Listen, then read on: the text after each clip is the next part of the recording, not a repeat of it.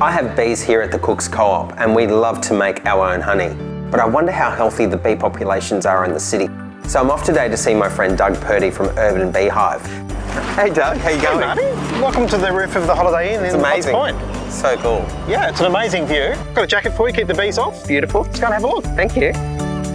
How many hives do you have across Sydney? We've got about 100 beehives on building rooftops. Well, we started in 2010. We put one set of hives in and then we've just sort of been moving on to more and more rooftops. How healthy are the bee populations in our cities? Urban areas are great for bees because there's things flowering all year round, you know. So in the country you might have things flowering only part of the year, but there's always things flowering in cities, and it's also warmer, so you don't get the cold winters. Are you harvesting still, or do you leave them now? Yeah, look, we're going through and finishing off our harvesting for winter, but here in Sydney it's amazing. Sometimes you'll get harvests even in winter, you know, in the coastal areas. So the bees are producing all year round. Wow, so you're constantly having different flavours of honey throughout the whole year. Yeah, well, I mean, it's really interesting, you know, in urban areas you've got all these different things flowering, so that the honeys are very, very different to what you might expect from a country space. Yeah. So why are you bringing hives onto rooftops? The idea started that we wanted to bring bees back into Sydney. Lots of people are growing things in their sort of backyards now, but there aren't any bees to pollinate it because where the bees might have been living in trees, they've been chopped down for development. So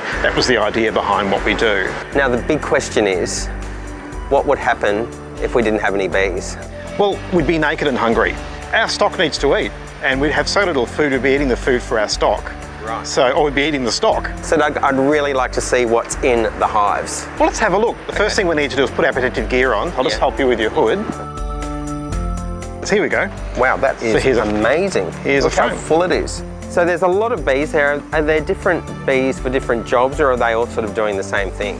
Well, all of these bees are worker bees, which means they're the female bees. Yeah. The bees themselves have short lives, so a bee lives about 50 days.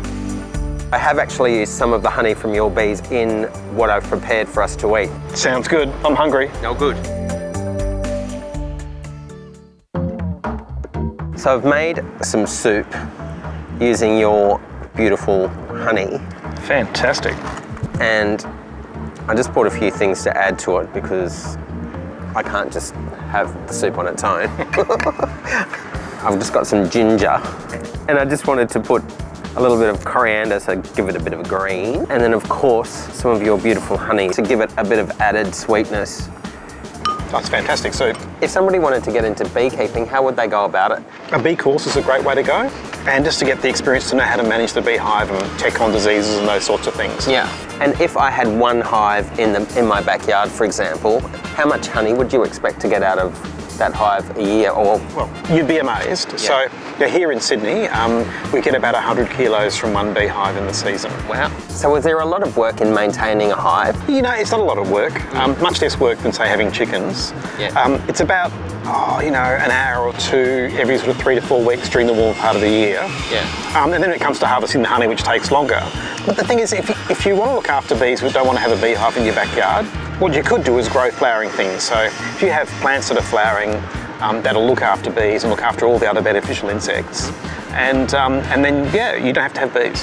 Thanks for having me up here today. It's just been really interesting. What a great office you've got.